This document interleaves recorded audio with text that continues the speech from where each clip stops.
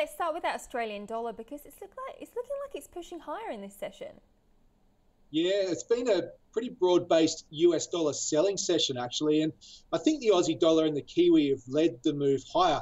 I must admit, I'd been looking for the Aussie dollar to push itself up above 74 cents. But when we saw the China GDP yesterday, fall short of already watered down expectations, I thought the Aussie dollar might be in for a little bit of a pullback, if you like. But it did pull back, came back towards 73.80. But in today's session, as I said, the US dollar has been very much well on the back foot, and that followed the weak industrial production figures that we saw in the US overnight.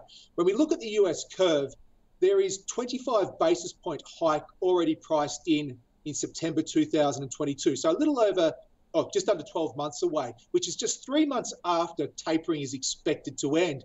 But out towards the end of 2022, we've got 45 basis points of tightenings priced in. That was before the IP number last night, and I think the market's starting to reassess how aggressively the Fed will hike. I mean, these pricing that we're seeing in the market is ahead of the Fed's own expectations. What that means is we're seeing some broad-based US dollar selling in this session, and the Aussie dollar's had another kick higher.